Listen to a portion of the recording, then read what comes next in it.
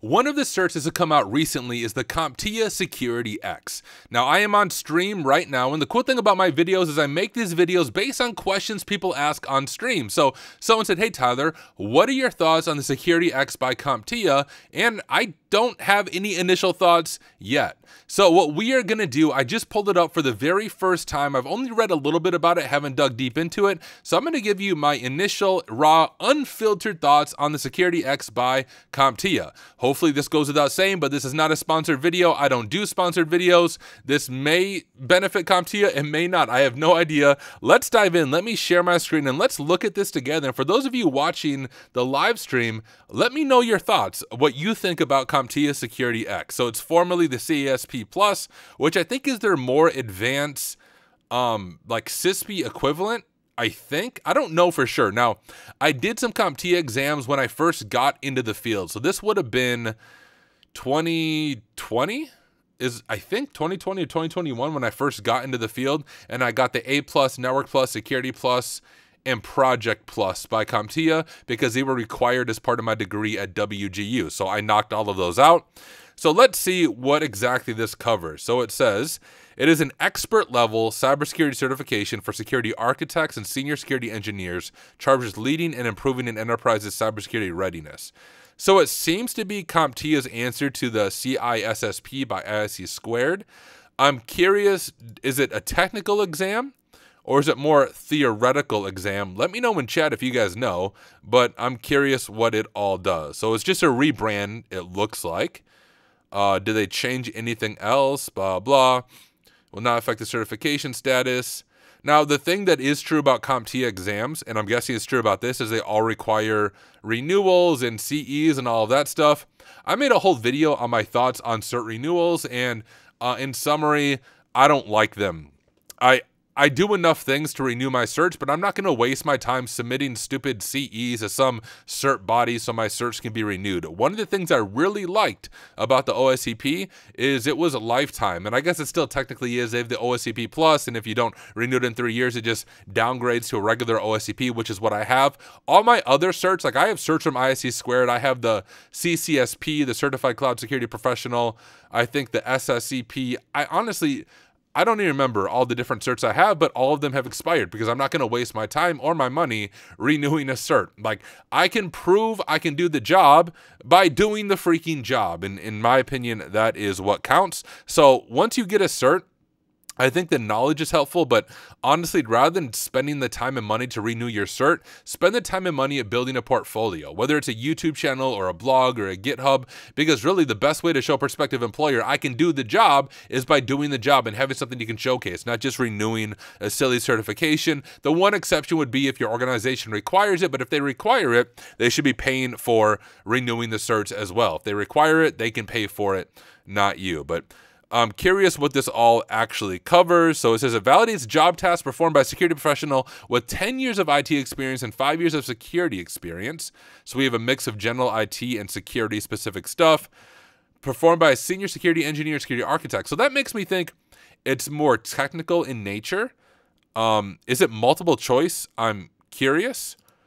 Be a natural progression from job roles aligned to Security Plus. Now, here's my question. Like my initial feedback. Why does someone with 10 years of IT experience and 5 years of security experience even need the certification? Like when I first got into the field, I chased certs because I needed certs to get my foot in the door. But if you have this much experience in the field, surely you don't need a certification to prove that you know how to do your job. You show you can do your job based on your experience. So that's where it's like, I don't really get the point of advanced certs. Maybe unpopular opinion, but like, for example, I shared before, I have a bunch of certs.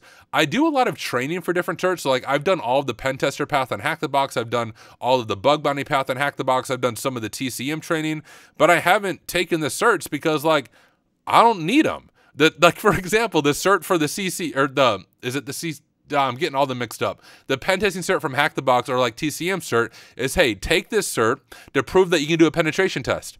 Bro, that's all I do. Like, my job is a pen tester. I do pen tests every single day. I do debriefs with clients. I do reports. I do CVEs. Why do I need a cert to prove that I can do that? I have 9 CVEs and client experience. I don't need a cert to prove it, but I like the training. So for some of these other advanced training, I do the training. I don't take the cert because I don't see the point of needing the cert personally. Now, if you're new to the field, you do, like, newer people, certs make sense. Someone with 10 years of IT experience and 5 years of security, you don't need this cert.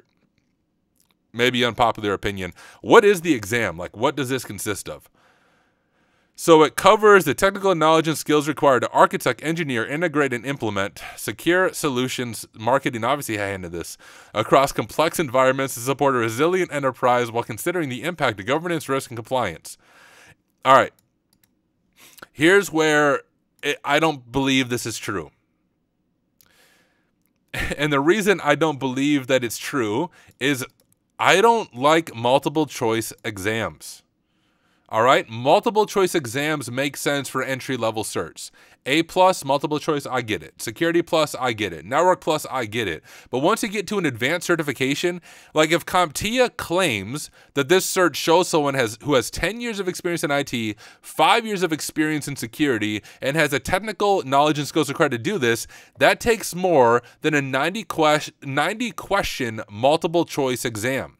That takes hands-on keyboard, configuring things, resolving things, and doing things like that. And from my experience with CompTIA exams, it's always like there's multiple right answers. You have to choose the best right answer, which is frustrating to me because in the real world, there's so much more complexity that you have to think through and you have to figure it out. So in my opinion, multiple choice exams are a terrible indicator of whether or not someone has a skill to do the job.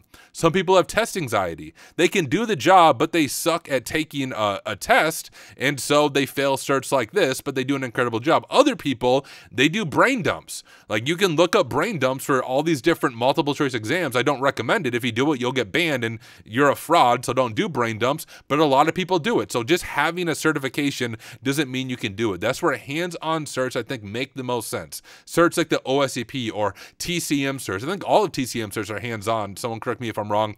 Hack the box certs, all of it hands-on. You're in an environment, you're actually fixing, configuring, defending, pen testing, showing you can actually do it. Now, I do know they have performance-based questions, but from my experience with CompTIA, that's generally 5 performance-based questions. I could be wrong here, but their other ones are 5 performance-based questions, and they're kind of performance-based, but really it's just a glorified multiple-choice question. You're not actually doing configuring on like a terminal or anything like that. Blah, blah, 160 minutes, recommended experience. A minimum of 10 years of general hands-on IT experience, at least 5 years. Once again, if you have that, you don't need the cert. Don't waste your time. In my opinion, here's where it does matter. This is where it probably makes a lot of sense. If you're working in the government and you need a DoD 8140 cert for whatever job level you're trying to get to, that's where it probably makes sense to get a cert like this. But my advice to CompTIA is, hey, step your game up. Multiple choice exams, let's get rid of them for expert level exams. I get it, once again, for A+, Network Plus, Security Plus, but if you claim this is an expert level exam, a multiple choice exam does not show whether or not someone is an expert. Hands-on is what ends up showing that.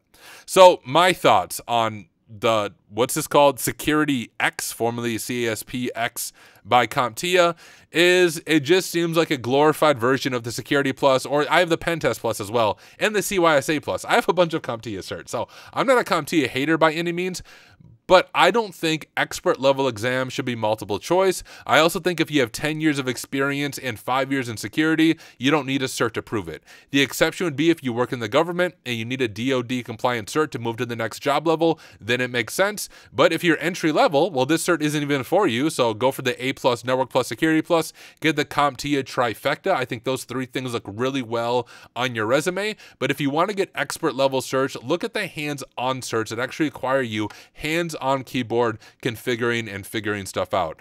But let me know your thoughts. Maybe I'm way off base. Maybe I'm wrong. Let me know in the comments what you agree with, what you disagree with. Those of you in chat, let me know in chat. I'll read through chat after this. Let me know your thoughts. Am I way in left field on this? Am I accurate on this? Would love to hear from you. So let me know in the comments, and I will see you over there.